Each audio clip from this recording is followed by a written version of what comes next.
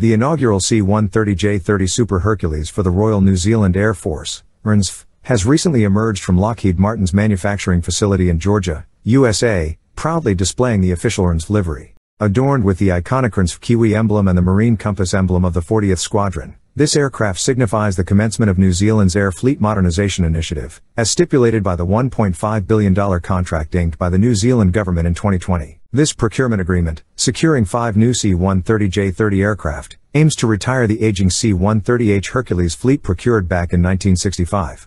Distinguished by their additional 4.5 meters in length and enhanced payload capacity of 21 tons, the new Super Hercules aircraft are poised to augment the RNZAF's airlift capabilities significantly. Anticipated to commence delivery by year-end, these advanced units will facilitate the transportation of a larger number of pallets, catering to diverse operational needs. Primed to serve as a primary asset for swift responses to humanitarian crises and disaster relief efforts, as well as for facilitating troop deployments and equipment transport, both domestically and internationally, the new fleet embodies a pivotal step forward for the RNZAF. Evidencing the rapid progress of the program, preparations for painting the second Hercules are already underway. In preparation for seamless operational integration, an initial cohort of RNZAF crews for the C-130J aircraft is presently undergoing rigorous training at the U.S. Air Force's Little Rock Base in Jacksonville, Arkansas. This comprehensive training regimen encompasses flight operations and aircrew instruction, laying the groundwork for the establishment of a robust C-130J training infrastructure within New Zealand. Concurrently, technical personnel responsible for the maintenance of the new transport fleet are honing their skills through specialized training programs. With all crews poised to undergo advanced training, the new C-130J-30 fleet is expected to rapidly achieve full operational readiness. Although the inaugural New Zealand-based C-130J conversion course is slated for 2026, the deployment of 6 fully trained crews prior to this date ensures operational continuity.